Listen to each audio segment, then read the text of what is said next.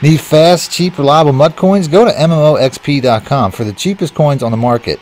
And use discount code MONEYSHOT for an additional 5% off your next order. Link in the description below.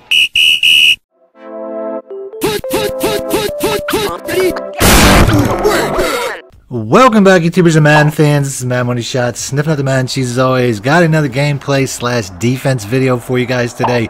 A brand new defense that I just started using, and I've had amazing results. So as always, I'll show you guys the previous defense that I was using, and then I'll show you how much better the new defense performs for me. Before I get into that, though, I'm going to show you guys what I'm running with on my defensive side, because I have a lot of people that play Mut that ask me what's my setup. I have a pretty good team right now. I got about a 94-95 overall offense and defense. I'm running a 25 Redskins, 25 Chiefs lineup.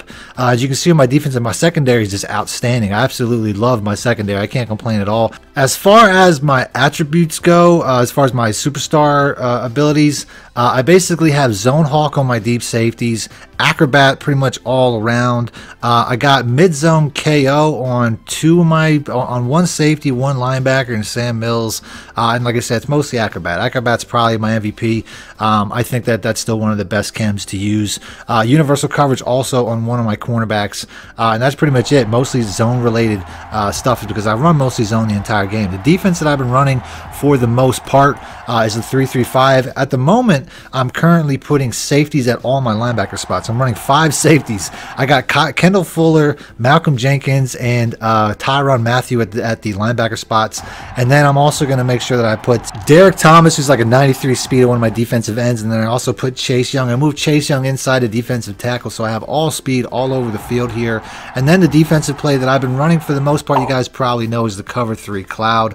This defense is still one of the better defenses in the game, in my opinion. I'm not saying it's not a good defense anymore, but I do feel that since I put this defense out, this video, the videos that I put out about this have hundreds of thousands of views at this point. So more and more people are running this, more and more people are facing it, and I think more and more people are finding out ways to beat it. On the first play, he just hits me with a pretty soft run. Tyrann Mathieu coming in with the hit stick on Bo Jackson. That's super realistic, right? On the next play, 2nd and 6, he's going to run pretty much the same plays all game. I see this exact motion throughout the gameplay. He's basically just going to try to hit this underneath route here, gotcha, and we're going to get a pick 6 right off the bat. So Deion Sanders coming up with a huge interception. He's going to take it to the house super easily. And like I said, this is still one of the best defenses of the game. As you can see on the second play of the game, I'm getting a pick 6. But like I said, a lot of people are figuring this defense out to the point where they can glitch it for a 1-play touchdown. My opponent here, he's just in a simple gun Trey Y flex. It looks like he's in the fade smash. You're going to see once he runs the play, he's just motioning out the running back. I try to make some adjustments because I'm expecting an all-out pass based on the fact that we got 5 wide receiver set. And you can see this receiver here just runs straight past the cornerback and the safety on the cover 3 side. So he really just glitches out the cover 3 side, and based off of that, this early in the game, I really don't want to have to deal with that. So that's pretty much the last time I'm going to run that play. He shows me he knows how to glitch it out. The second somebody does that, I'm going to move on to a different defense, and I'll show you that on the next series. On the offensive side, though, I'm running the Niners playbook right now. I have a super explosive, hard to stop run scheme for you guys. It's pretty much all based around the halfback stretch, the 0-1 trap, and the skinny post. But like I said, I'm going to show you guys this in a future gameplay video also. This is nearly impossible to stop, and that's what I'm going to run on this first series. So hit the like button and let me know in the comment section if you guys want to see a full breakdown gameplay video of this offensive scheme. It's really simple.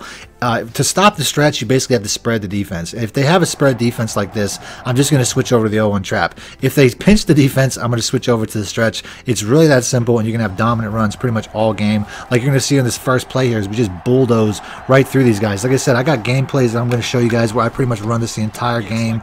It drives my opponents to rage quit. It's so hard to stop, and it's so simple and basic. On the next play, looked like he was run committing there. I don't know how much speed I need to have been gone there, but I probably should have been gone there. So on the next play, he switches over to a cover 4.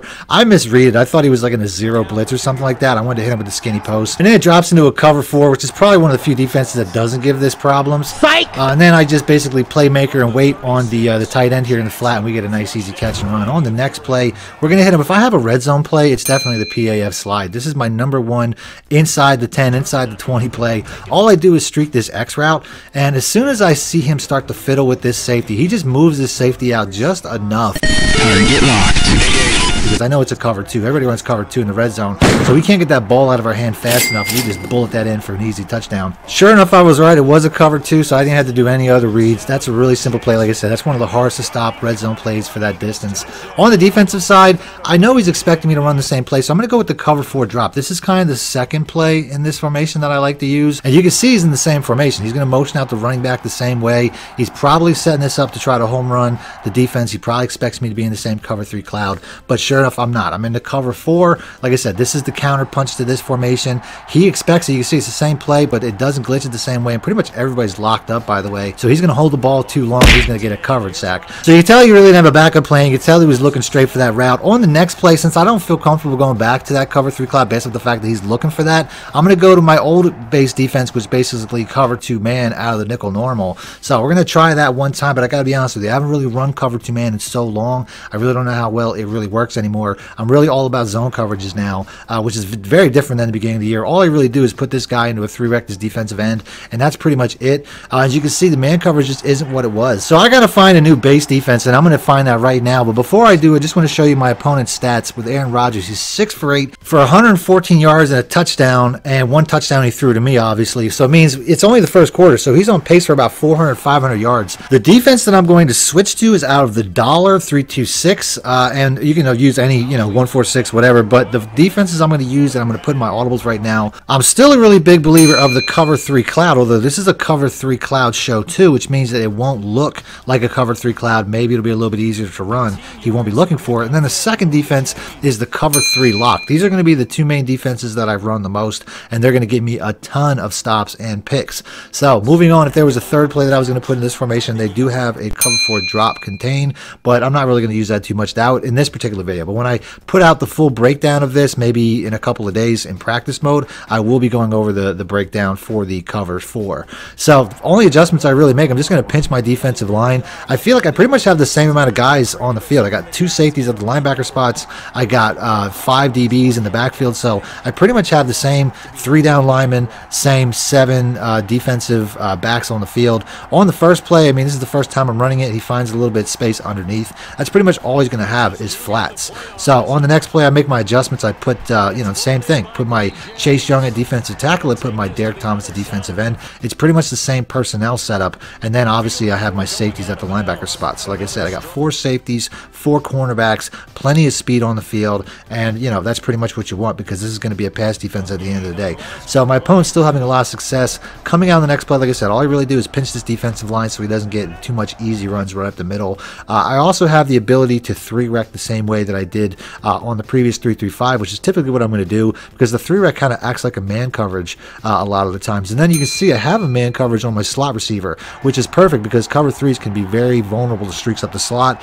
This is going to take that away. So anytime you have a slot receiver like we do right here, you can see the man coverage is cornerback is going to take away that slot receiver. And the 3-rec is going to act a lot like a man coverage as well. As you can see, he's going to follow the guy across the field in the middle. Pretty much everything's locked here. If I freeze this up, you can see nothing's really open except for that one flat defender once again. He tries to throw it deep. It's nothing there. It gets knocked away. I'll show you guys a comparison of the stats at the end of the game compared to what he did against my first defenses to compared to what he does against these particular defenses, and you're going to see it's night and day. We're getting completely shut down defenses now. So on the next play, once again, we're going right back to that cover 3 cloud, although it's a show 2, so he's not really expecting it. It looks like he thought he might have had a cover 2 because he's going to try to hit this guy up the cover 2 seam once again, but sure enough, it's locked up. He's going to try to moss me, which was the plan. Gotcha, bitch. And then we can see we get an interception. I kind of get screwed on the spot, but he lets me off the hook. He doesn't come out and stack the box or try to blitz me or nothing. He gives me a real easy run lane, so I get 5 yards back, and on the next play, I get 5 more, 6 more, so we get the first down. So he lets me right off the hook. He could have really tried to blitz me, tried to pressure me, give me a sack, whatever. Not the best call on his part. But then on the offensive side, we're going to hit him with a cover 3 beater. He's coming out into cover 3, so we're going to hit him with the halfback wheel. This is a very easy cover 3 one-play touchdown. I put this out in a video before. I'll put this link in the description below as well for the full scheme if you guys want to check that out. All I really do is streak this B route, put the A route on a smart route. That's pretty much all I have to do. Break yourself, fool!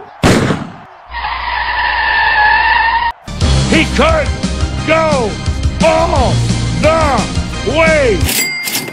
And then we're going right back to that cover 3 lock one more time. That seam flat, by the way, also acts like a man coverage. If something pulls that seam flat back, it will also act like a man coverage on the left side, which is another thing that makes this defense super tough. And then you can see we pause it again. Everything's locked. Everything's double teamed. All the deep routes are doubled up. Only the flat is possibly available. Gotcha, bitch. Although not really. As you can see, we're going to get another interception. Although Nitrate Lane probably could have picked six that as well if he didn't do a diving catch because of probably acrobat, if I had to guess.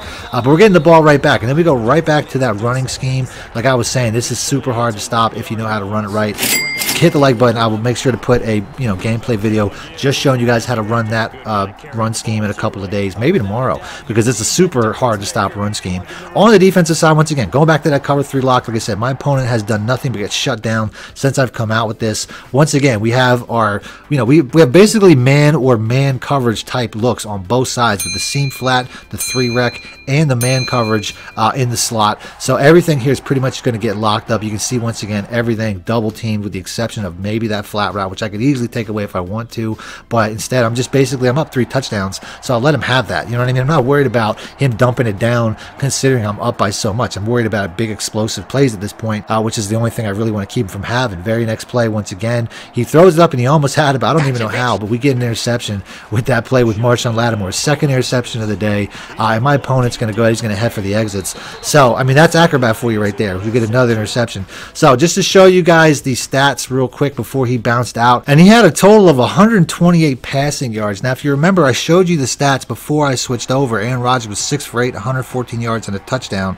and 1 interception, which means that when I switched over to my new defense, and I went through and charted just to make sure, I went through and watched every play to watch the outcomes, he basically only went 2 for 6 the rest of the game with 3 interceptions and a total of 14 passing yards before he basically quit because I was getting so many interceptions. So just goes to show how successful. I still think the first defense is really good, but this second defense obviously looks like an upgrade. So try it out yourselves. Let me know what you guys think in the comment section. Other than that, I'm going to end the video. If you guys want to see more videos like this, as always, do me a favor, hit the like button and let me know in the comment section. Other than that, thanks for watching, man. My shit out. Need more help or just want to show your support? Then head over to my Patreon and join my team, where you can get exclusive content like ebooks and bonus plays, as well as early access to my vids and more. Link in the description below.